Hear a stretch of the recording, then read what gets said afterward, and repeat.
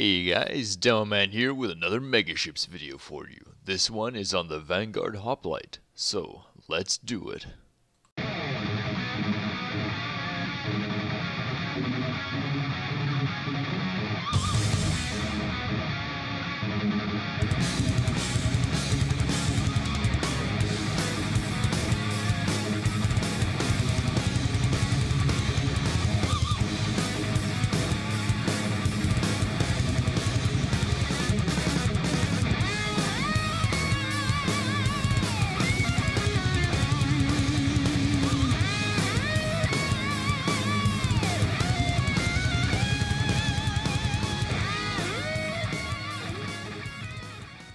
So let's read what it officially says here on the Vanguard hoplite. The Vanguard hoplite is a cross between the winning Vanguard deep space fighter and a dedicated boarding ship.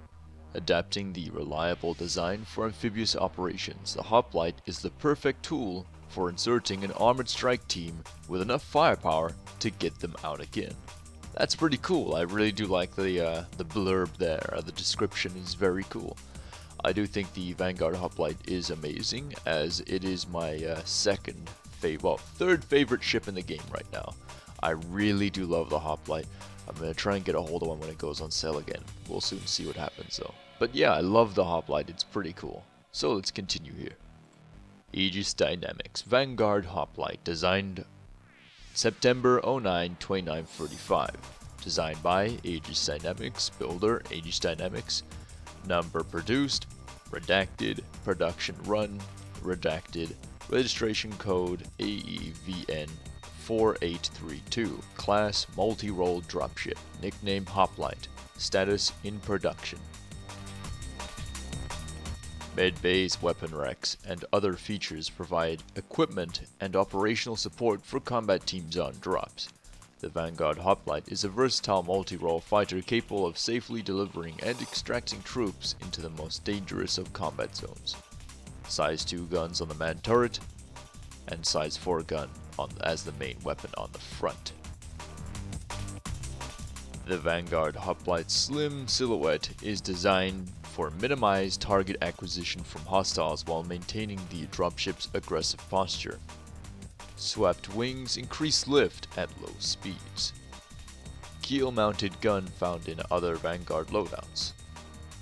The longer, wider hull yields more lift at lower combat speeds. So, technical overview, key technical information. So let's have a look here, guys. We have a focus of a dropship, that's what it's designed to do, length 37 meters, mass 45,000 kilograms, max crew of 2, that's the pilot and a gunner, 0 cargo capacity, now that's pretty important. Primary engines, 2 tier 4s, maneuvering thrusters, we've got 2, 4, 6, 8, 10, 12 size 2 or tier 2 maneuvering thrusters, 2 size 2 power plants, and we've got 4 size 2 fixed mounts and 1 size 5. We have 2 size 2 pylon mounts, 1 size 2 man turret, and on top of all this, now this is really intriguing, we have got 6 size 2 shields. That's 6 size 2 shields. It's pretty powerful stuff. This thing is going to be a real tank and hard to crack open. So, I'll get into more details now. So, this is the part of the show where I talk about, like how this ship's going to be used in the verse, how it compares to other ships of its class and whatever. So for $225, which is pretty expensive, it's pretty pricey, but at the same time it is cheaper than a Redeemer, which is around $250. So let's look at the ship's comparisons here. So yes, it doesn't have the cargo capacity of a Redeemer. Yes, it only carries 6 guys from the looks of things. So you may be thinking to yourself, why would you get one of these over Redeemer? And yes, it doesn't have as much firepower as Redeemer, so what is the point here? Well, it's a tank. It is a literal tank. This thing is going to take a beating and get the hell out of there and deliver troops. No problem, that's fine. And then it'll leave and then it'll come back and pick them up and then leave again, all while under fire, no issues. This thing is a monster. Its hull armor is ridiculously tough. It's a Vanguard. Vanguards are designed to get in, take a beating, and get the hell out of Dodge. This is a Vanguard. Sure, it may have swapped out its modular rooms for a fixed dropship section, but that doesn't change the fact that it's still a Vanguard. I mean, it's still a monster, it's still a tank, it's still beefy as all hell. But yeah, it's capable of carrying 6 troops, and you know, these troops are definitely in the safest of hands. This is definitely, in my opinion, one of the safest dropships.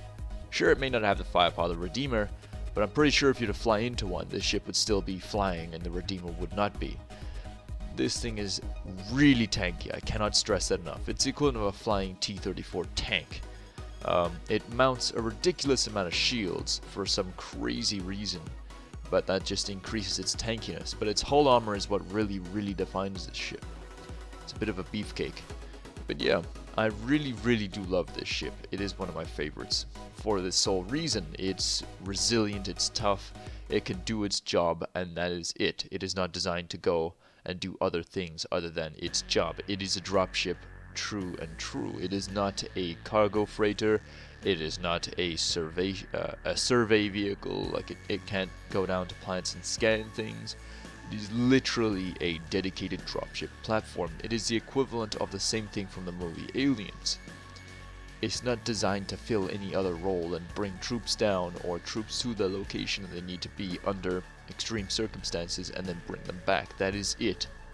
That is the sole focus in the verse. And I love it. It's fantastic. Definitely in my top 3 ships of the game. Want to pick one up when I can. It is so cool. And yeah, no, I absolutely adore it. It is a very cool ship indeed. So yeah, there's not really much to say on this ship because of the lack of information other than it's a lot of fun to ride in one. One of my buddies has a Redeemer, and they gave him this as a loaner ship. And we were all riding in the back at one point, and we had a bunch of guys from New York sat in the chairs, and we were going towards the Big Benny's Noodles. What is it? They built like Stonehenge out of the noodles machines. We were headed there, and it felt like we were on some crazy mission. When we just sat in the back of this thing, the ship was like creaking and wobbling. You know, like we're just talking to each other, looking at each other from the seats, and you can see the rests. They come down. The harnesses, they go up when they're not in use. So when you sit in the chairs, they come down on top of your shoulders and hold you in place. It's so cool.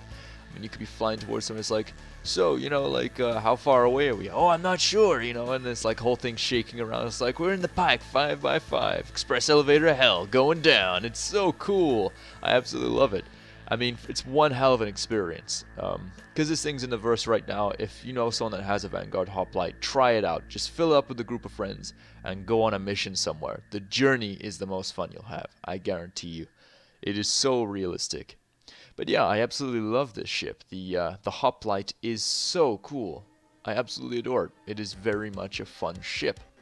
So, that about wraps it up for this episode. Sorry about the length of the episode. There's just not much information on this ship I could scoop up. This is all the info there is. So yeah, thank you for watching, guys. Every bit of support helps. All the comments, I do read every single one of them. And thank you guys so much for the support. You rock. I really do appreciate it. I see that many of you are enjoying the series, and that means I'm doing a good job, and that means I'll keep on doing this. So, we're near enough rounding up the end of the series soon with only a couple more ships on the list here, and then we're pretty much done with dropships, and then we'll be moving on to cargo freighters, and then we'll jump back into the combat aspect with a fighter playlist, which will probably go on for a fair bit because there's a hell of a lot of fighters in the game. So, thank you guys yet again so much for watching. You guys are the best. You know the drill, commanders. Fly safe, and I'll see you in the verse.